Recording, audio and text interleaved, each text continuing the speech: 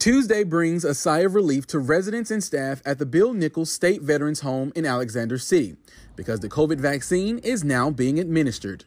3 other veterans' homes will also receive the vaccine on a staggered schedule. Those include Floyd E. Tutt Fan Home in Huntsville, William F. Green Home in Bay Minette, and Colonel Robert L. Howard Home in Pell City. Through a federal pharmacy program, CVS and Walgreens are responsible for administering both doses. The arrival of the vaccine comes as a bright spot amid a record-setting surge in COVID-19 cases. According to the Alabama Department of Veteran Affairs, Alabama is ranked 6th in the U.S. for having the newest cases per capita in the past 14 days. Alabama Department of Veteran Affairs Commissioner Kent Davis released a statement saying, "For several weeks, our healthcare team has worked with the Alabama Department of Public Health in scheduling the vaccinations for our veterans, residents, and staff. We're told the first round of vaccinations should be completed by January 11th, and residents and staff at all 4 state homes will receive the second and final dose by the 1st of February.